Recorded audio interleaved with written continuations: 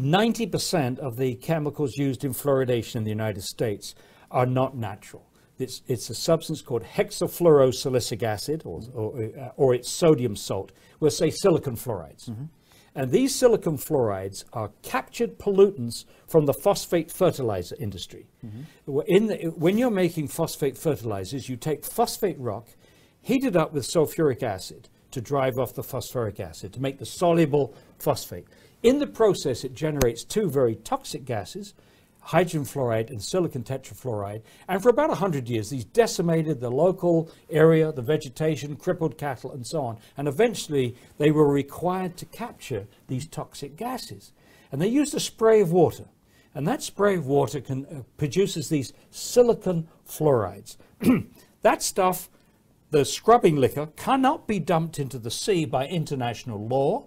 It can't be dumped locally because it's too darn concentrated. But if someone buys it, it's no longer a hazardous waste, it's a product.